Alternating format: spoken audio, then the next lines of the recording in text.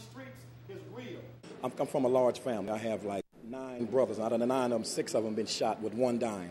Okay, and my son was shot 4 times in the chest and in the stomach, and he survived, but that's what drives me. Former gang member Mike Alexander explains the horrific reality of violence in Peoria.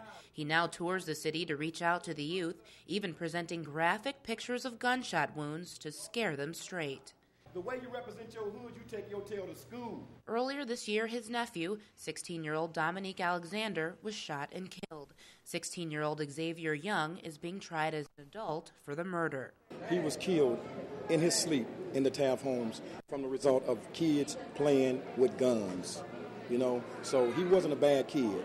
And friends say neither was 17-year-old Daquarius Sims, shot and killed just last weekend in the Harrison homes. Alexander says he's trying to reach out to the kids while they're young and is pressuring the school district to teach students the judicial consequences of violence. They don't know they can be tried as an adult, you know what I'm saying? So that's what I'm here for. I'm here to pour back into my hood.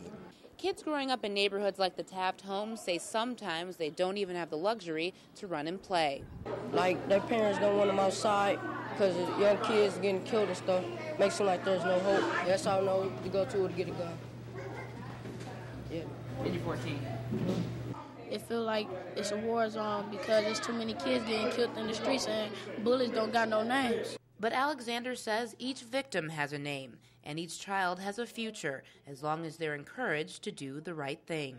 In Peoria, Kelly Watson, News 25.